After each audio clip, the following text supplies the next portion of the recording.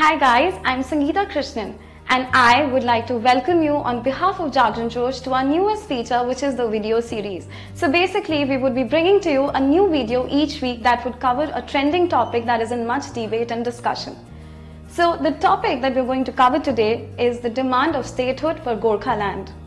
As you all must be reading in the newspapers or looking at the channels that there is an ongoing agitation in the Darjeeling region that calls for the creation of a state called Gorkha land. Before we go into the current situation, let us look at its history for a bit.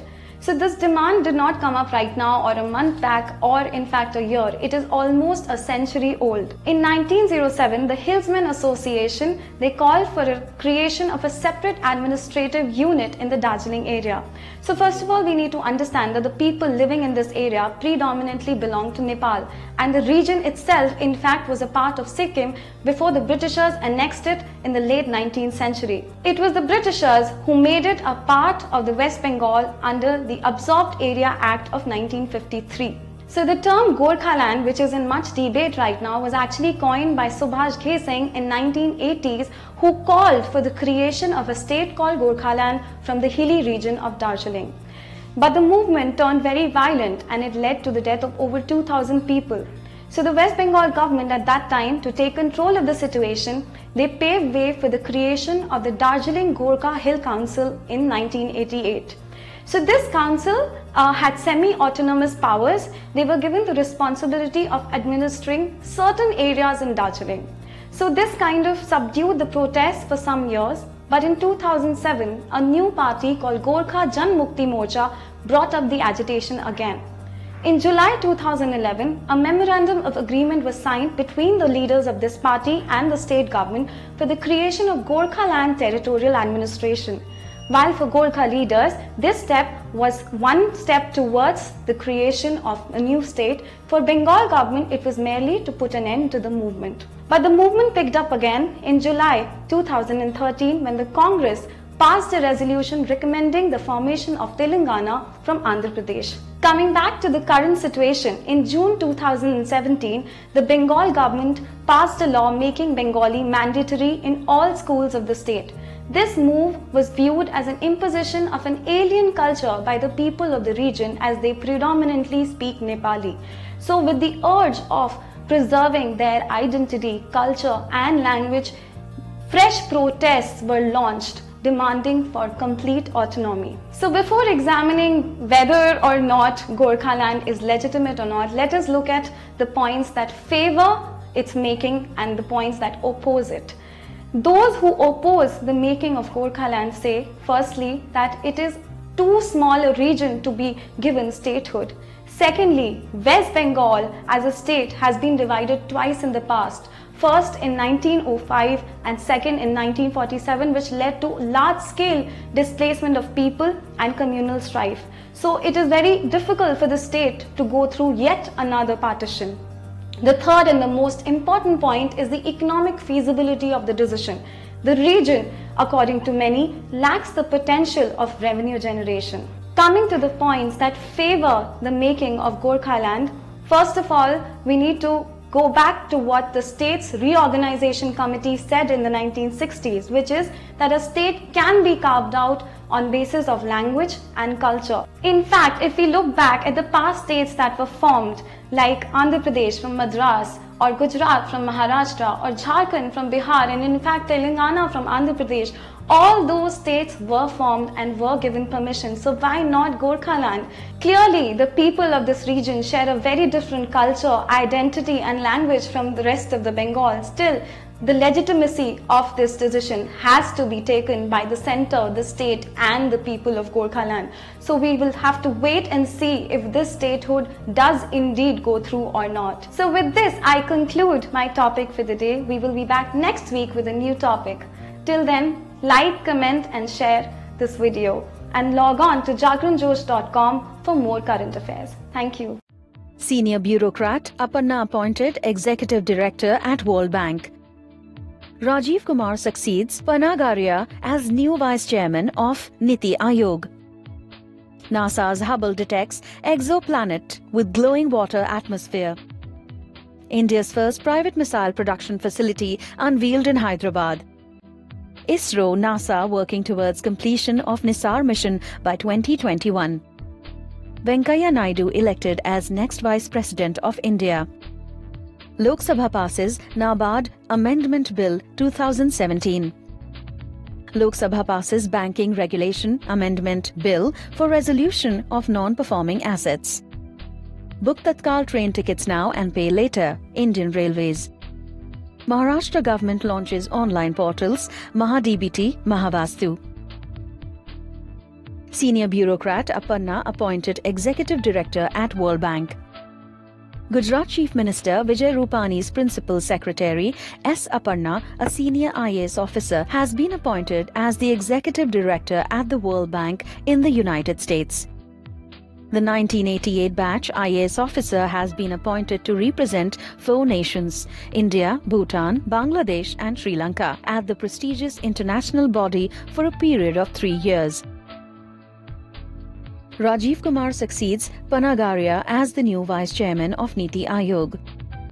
The Union government has appointed noted economist Rajiv Kumar as the new Vice Chairman of Niti Aayog. Kumar would be succeeding Arvind Panagaria, who recently announced his resignation in order to return to the field of academics. Kumar, a senior fellow in the Centre for Policy Research, a public policy think tank, has authored several books on the Indian economy and India's national security. NASA's Hubble detects exoplanet with glowing water atmosphere. NASA's Hubble Space Telescope has discovered the strongest evidence to date for a stratosphere on a planet outside our solar system, WASP 121b. The discovery has made by an international team of researchers led by the University of Exeter by observing glowing water molecules in WASP 121b's atmosphere. Mark Marley, co-author of the study, described the result as exciting, as the discovery shows that a common trait of most of the atmosphere in our solar system, which is a warm stratosphere, can also be found in the atmospheres of exoplanets. India's first private missile production facility unveiled in Hyderabad. India's first private sector missile subsystems manufacturing facility, Kalyani Rafael Advanced Systems Plant, was inaugurated near Hyderabad on 3 August 2017. The facility is a joint venture between India's Kalyani Group and Israel's Rafael Advanced Defense System Limited. It has been established in line with the Union government's Make in India initiative and the policy to encourage private sector participation in defense production. ISRO, NASA working towards completion of NISAR mission by 2021. ISRO is working along with NASA to co-develop and launch a dual-frequency synthetic aperture radar satellite in the NASA-ISRO Synthetic Aperture Radar Mission 2021. The satellite will be the first radar imaging satellite to use dual frequency, and it is planned to be used for remote sensing purposes to observe and understand natural processes of the Earth. In the joint mission, NASA, JPL will be responsible for the design and development of L-band SAR, and ISRO will be responsible for the design and development of S-band SAR. Venkaiah Naidu elected as next Vice President of India. Naidu, an NDA candidate, won the vice presidential election by defeating opposition candidate Gopal Krishna Gandhi.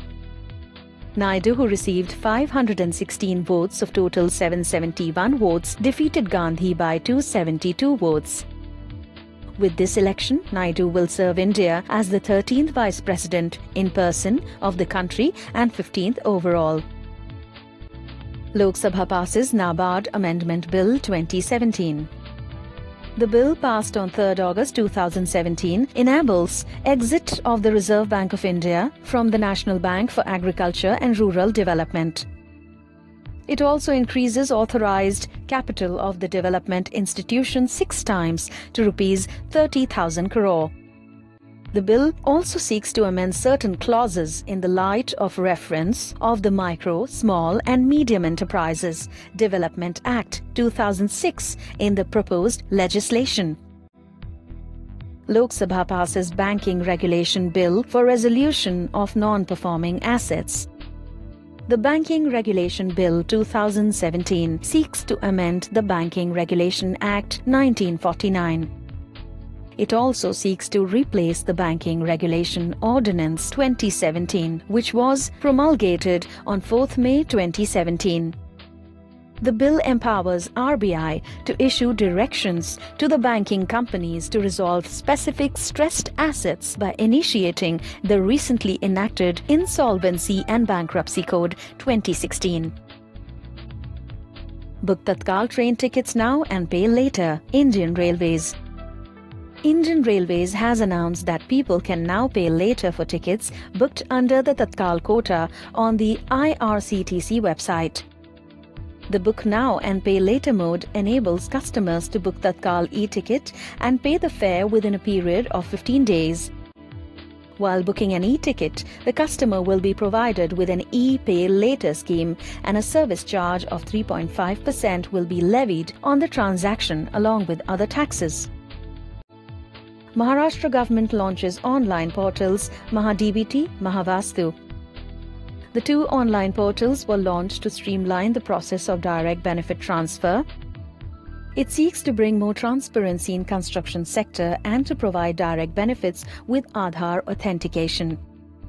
MahaDBT is an Aadhaar authenticated electronic mechanism and will enable direct transfer of benefits for over 40 schemes implemented by states' various departments.